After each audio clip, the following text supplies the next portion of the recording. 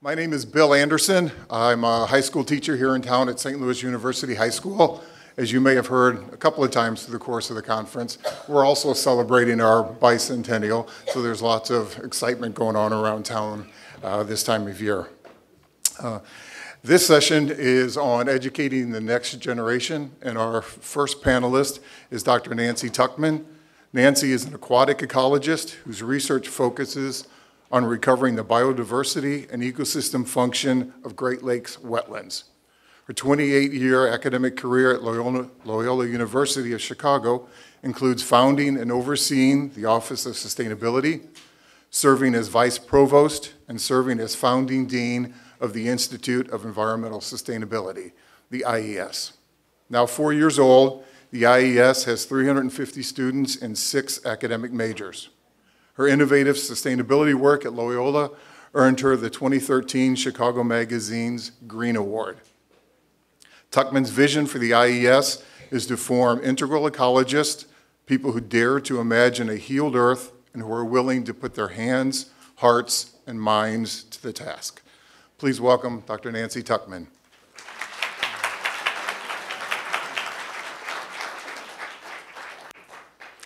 Good morning. Thank you, Bill, for that introduction, and also I'd like to thank you, Peter Raven, for not only inviting me, but for really being the common theme throughout this pretty amazing summit that we've had. It's nice to hear your voice over and over again, kind of grounding us. And thank you, Jack, for inviting me to be a part of this. So Peter and I had emailed a little bit about what I might want to talk about. I think in the brochure it says I'm going to talk about Healing Earth, which is a project that I've been working on for several years. So I will talk about that, but we decided it might make more sense to kind of expand this talk to the role of higher ed in the issue of climate change and environmental degradation. So my talk's a little broader than we had originally planned. To just sort of set the stage for what higher ed is supposed to be doing, back in 1862, President Abraham Lincoln signed the Morrill Act, and this was really to put money into building these land-grant universities around the country.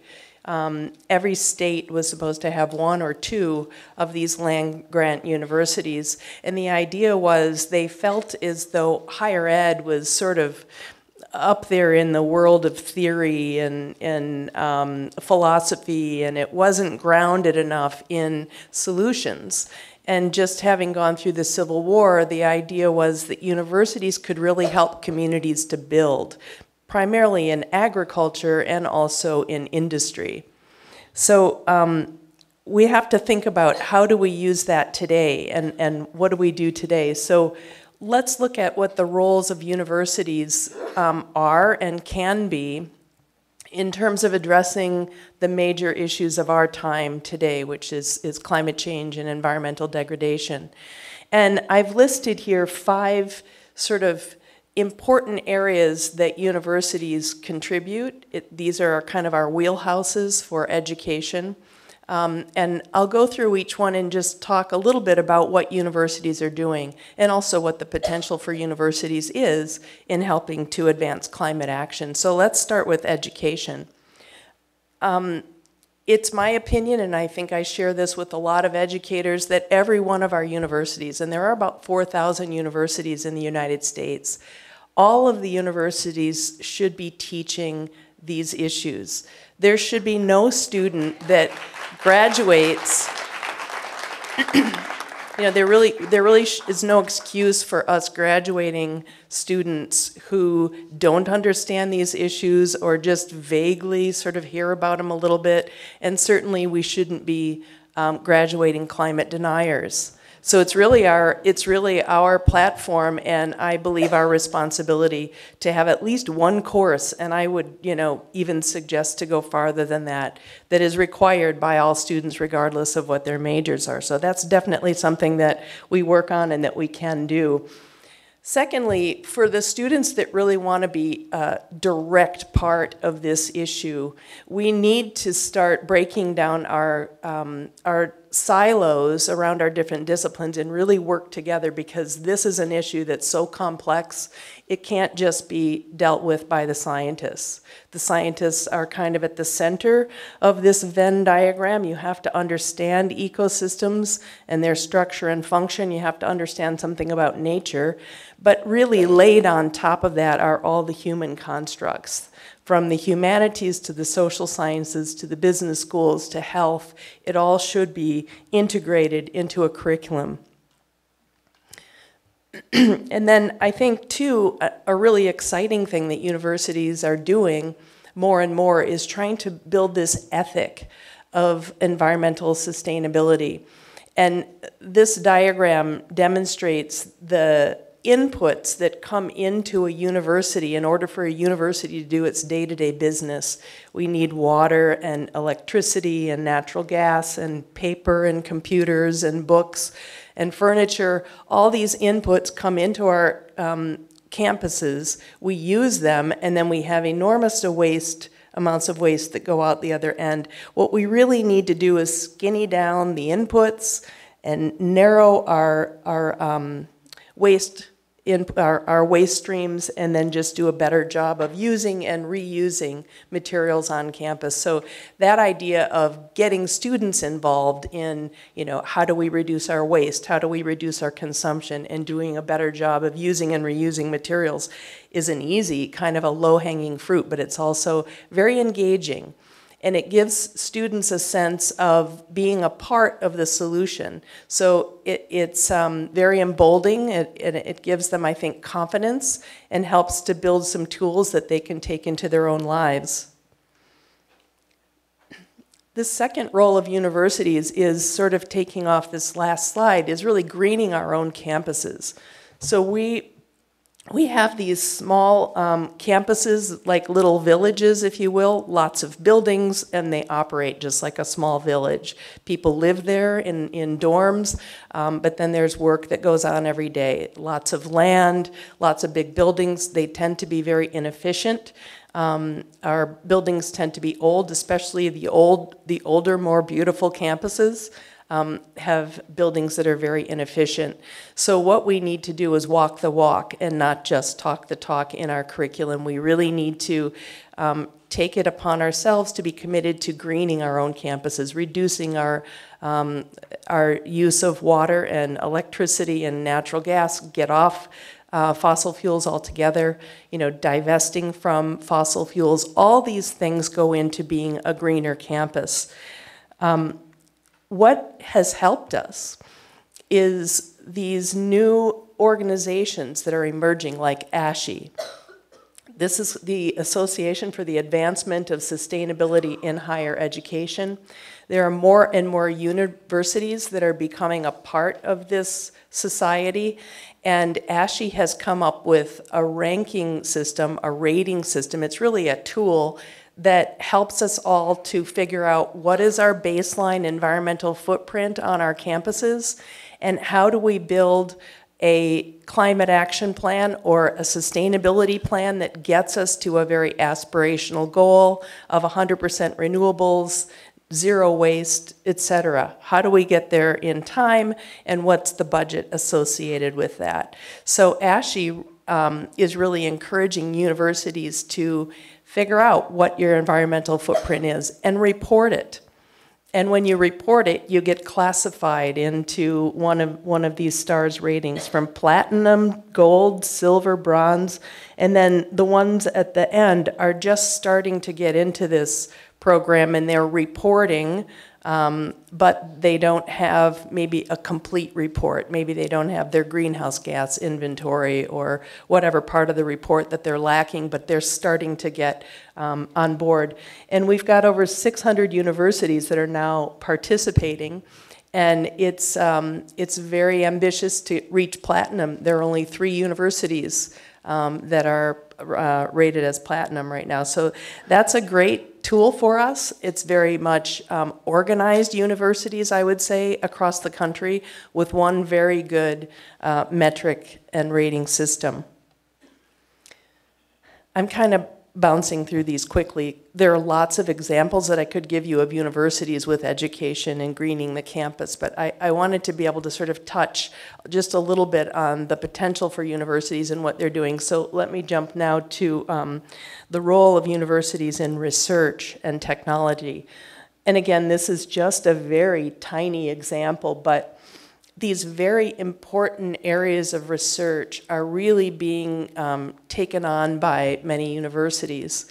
And again, I've listed a few of the universities that are involved in moving these things forward, but this is just a very small subset. But it's exciting to see how universities are partnering with federal government agencies. For example, on really big projects like the Joint Center for Energy Storage Research. This is a group out of Argonne National Labs that's partnered with the University of Illinois in Chicago. And they got a $25 million award from the Department of Energy for 5 years to build a new battery that can store renewable energy from wind and solar. So it's just a whole bunch of scientists working on building this battery that has a higher storage capacity and requires less natural resources.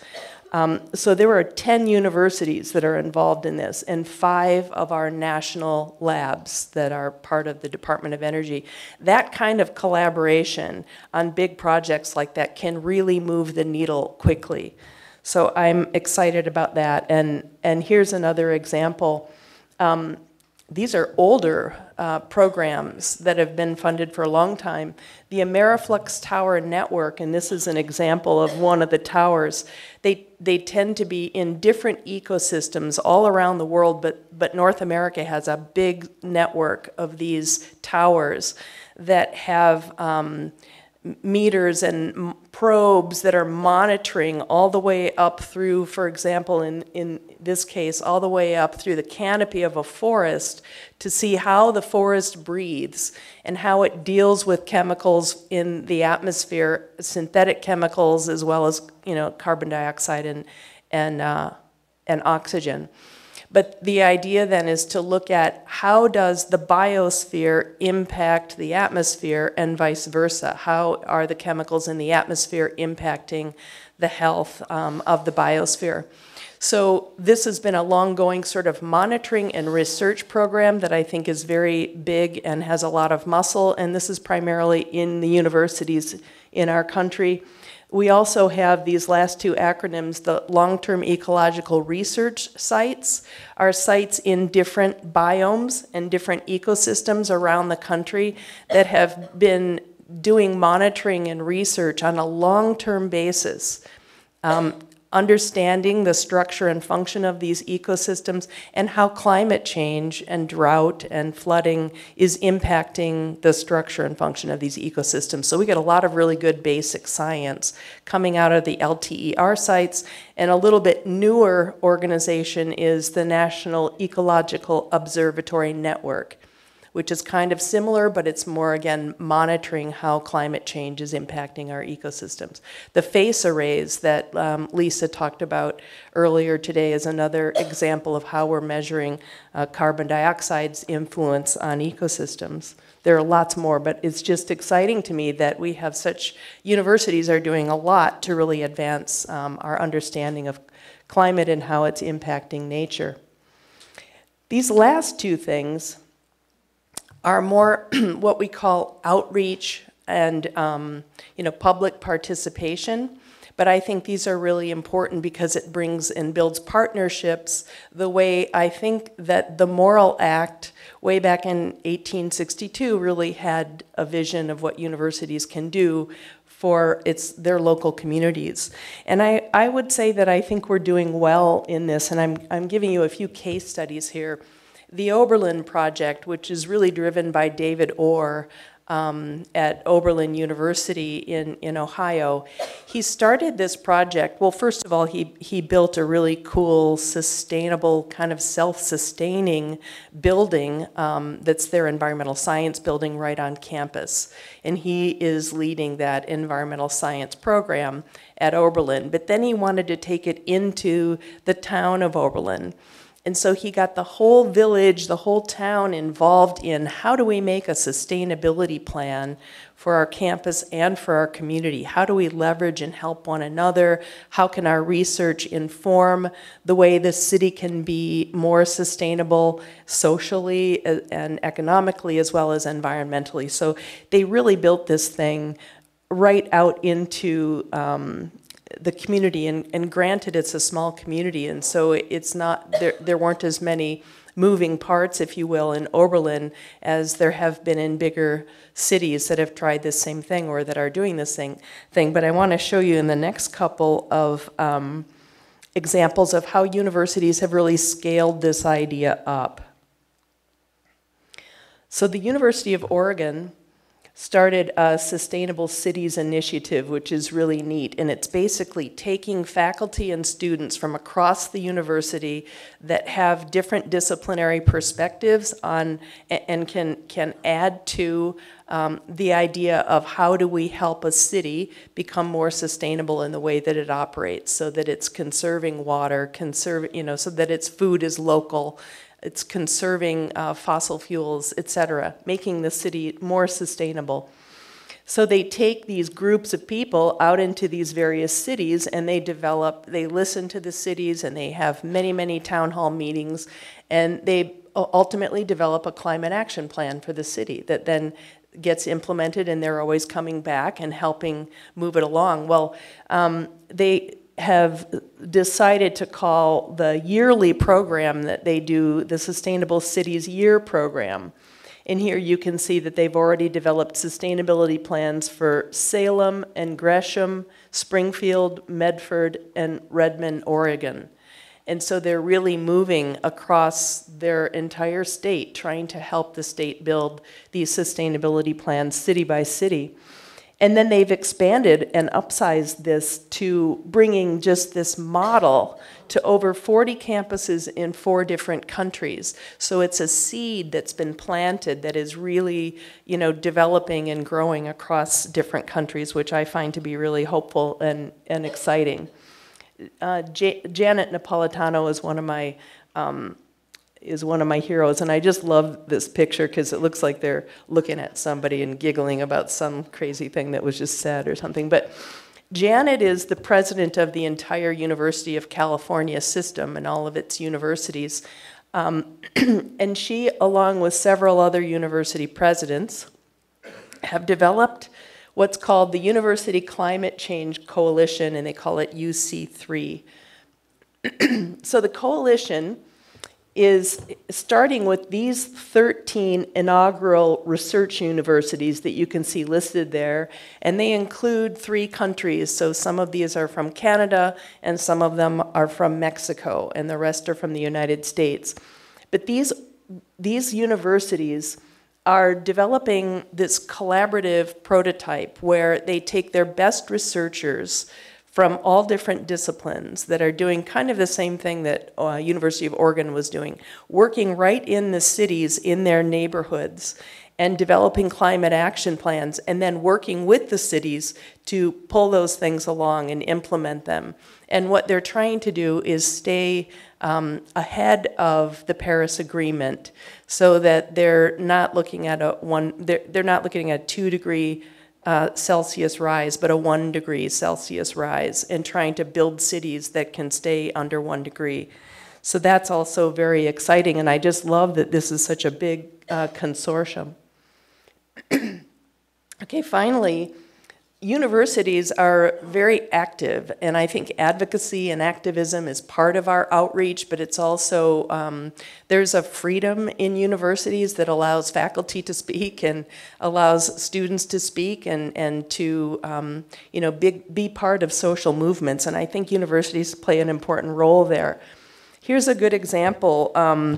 the We Are Still In movement is really important, I think, for universities, but I think for organizations across the United States. It's an organization that is helping to sort of coordinate all of the different entities in the United States that want to stay in the Paris Agreement.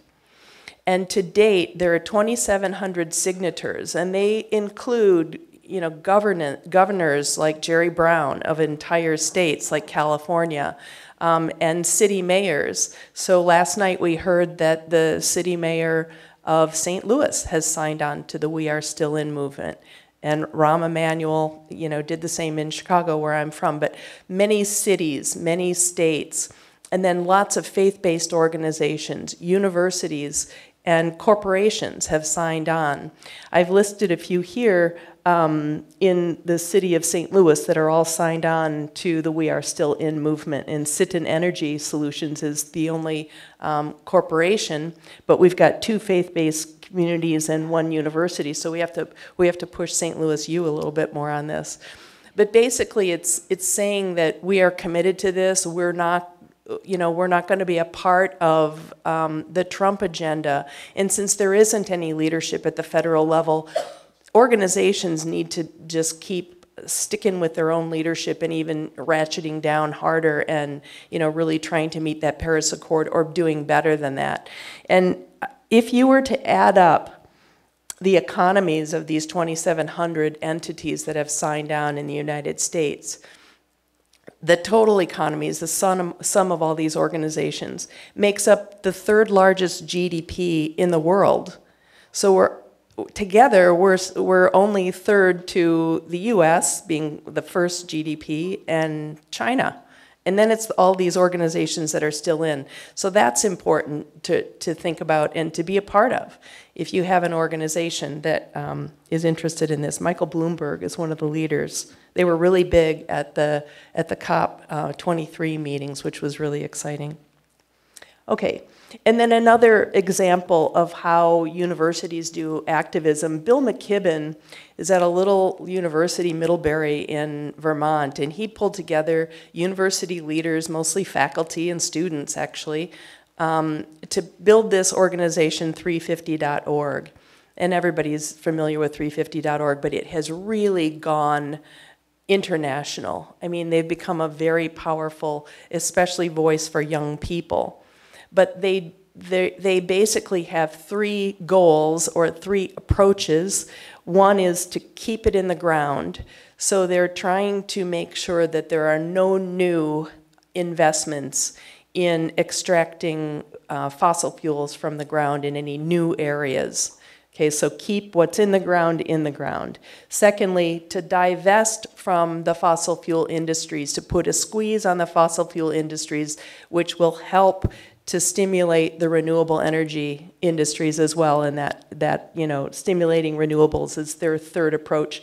And they do a lot of organizing big groups, and so there's a lot of grassroots, and there's a lot of big organizations and marches and protests, and that's how stuff happens. I mean, that's how things get done, is when people voice their concerns and make demands. And so I think that this is an effective organization. I'm a part of it. I'm on call for whenever they do protests on the pipelines, with the thousands of pipelines around the world, and some of you might be on that as well, where they will call you and say, we need people to protest tomorrow at noon in Missouri. And you know, so many people just drop what they're doing and go. It's actually a lot of fun. Okay, so if you look at the different organizations, or they've got, yeah, Bill McKibben really needs a big round of applause. He's really led this. And he's got 850 organizations now that are a part of it across 188 countries. And there's been $6.1 trillion divested from fossil fuels. So that has it's got to have an impact, right? Yeah. Okay. Now, just in the last part of my talk, I've worked at a Jesuit university my whole life, my whole career, which has been a long one. And I'm not Catholic, but I'll tell you what I would do. I would walk, you know, like a lemming off the edge of a, just like everybody loves to follow Peter, you know, he's like a Jesuit. That's how the Jesuits are. They're super progressive. They're really integrated in their thinking, and they're soulful. You know, it's not just intellect. It's really what, you know, what does this mean to us? What does this mean to our culture and to our community? So they're wonderful men to work with. We have 28 Jesuit colleges and universities across the United States. It's not the largest network in the country. Actually, SUNY has a bigger network, the State University of New York. But it's still big geographically. We cover a lot of the geography, and we have a shared mission of social justice. That's really what the Jesuits are about, social justice, and they see environmental degradation as a justice issue, as it should be seen. And so they took it on very strongly. And I think it was probably about 15 years ago when the Jesuits really got serious about environment, and they very quickly realized how far behind we were. And so really gunned it to try to bring our universities into this framework so that we're doing more around teaching and more around greening our own campuses and more about advocacy as well. It is, after all, the poor who are disproportionately impacted by these degradations. And of course, we have Pope Francis. I mean, what a great world leader. You know, it's just really inspiring to have a world leader like that who's just so honest and true and good that you can trust, and who's just sort of on target, really on target with his thinking. So, you know, this is my university. We have been and continue to be a climate leader in the country. We're not very big. We have about 16,000 students. But we really are committed to the environment. Just as I mentioned, we're committed to social justice.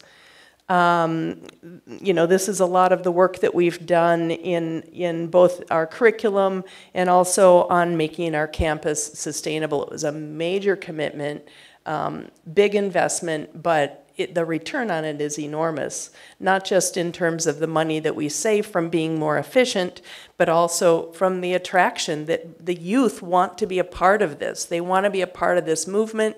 They want to be a part of the solution. And so we're getting more and more students into our new School of Environment.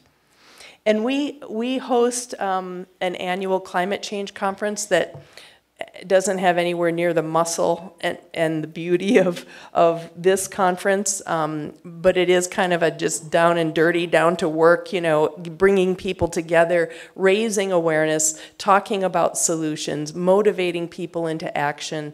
And I think one of the best things that we do in our annual climate change conference is we bring together the people from the Jesuit colleges and universities for a full day before we start our conference. And we share best practices. We talk about how can we leverage what we have and who we are to each do better, you know, at being more sustainable and getting this into our curriculum. And this man is really the leader of the Jesuit community in terms of environmental action. And he was the president of Loyola University, Michael Garanzini, for 15 years when all of this was really building and growing. And now he's gone on and he is the leader in the whole Society of Jesus of all of the higher ed directorate, which means there are about 200 Jesuit universities around the world, and that is the biggest network of universities on the planet. And so he oversees all of those and works directly with the presidents on major initiatives that have to do with the social issues of our time. And of course, one of his priorities is environmental and economic justice. And I've really been motivated to work with him because he's a phenomenal leader and he really knows how to get things done, and he's very progressive. And so it's just constantly brings me joy to work with Michael Garanzini. But he has really gotten on top of this idea of getting all 200 universities around the world aligned on this issue so that we, again, can really leverage who we are and what we do. And he's started this International Association of Jesuit Universities just this year. So that's exciting. And then finally, I want to tell you about one project that was listed in the brochure, and that's called Healing Earth. It's a project that it included about 100 people from around the world, from all these different Jesuit universities. We decided to build an environmental science textbook that would be online and free and doesn't require a password. You can see the website there is https://healingearth.ijep.net. IJEP stands for International Jesuit Ecology Project. So this textbook was designed by the Jesuit universities to bring and to raise awareness about these major threats to the planet. We took these 6 topics from the Millennium Ecosystem Assessment Report. These are some of the major threats to the planet and also happen to be the major discussion points of this summit.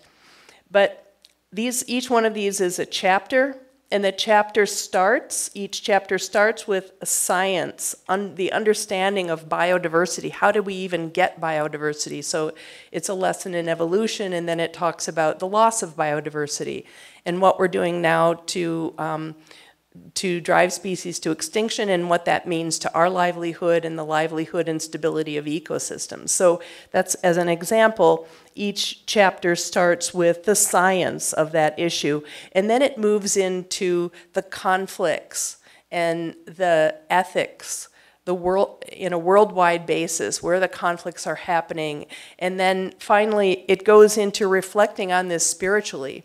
So it tries not to push religion, but more just human spirituality. Like, what does this mean to you when we lose, the brook trout or the, any of our species that we're familiar with and love? What does it mean, and what should we be doing about it? And then it's a call to action.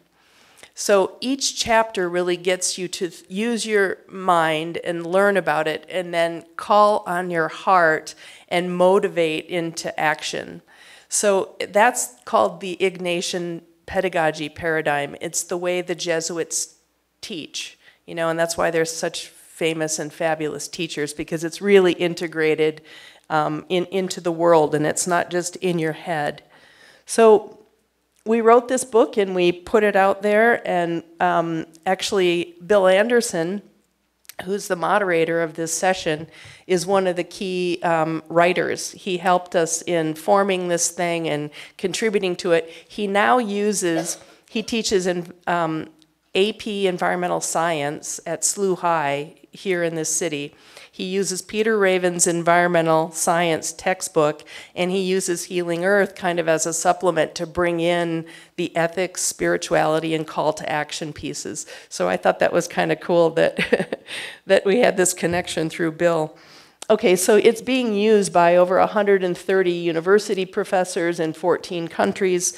And what I failed to mention was the Jesuits have also the largest secondary ed network on the planet, with 2,500 high schools around the world. So SLU High is one of them. There's a second Jesuit high school in this town, but they're everywhere. I mean, education is really their biggest ministry. And so to be able to leverage that around this issue, I think, is important and exciting. And then we won this award from Pope Francis. This guy with the hat is a colleague of mine. So I work primarily on the science part of Healing Earth textbook. Michael Shook is an ethicist and a theologian. So he really worked on editing all of the ethics and spirituality pieces. So anyway, the Pope gave us this award called the Expanded Reason Award, which integrates faith and reason, which in layman's term is really just sort of spirituality and science.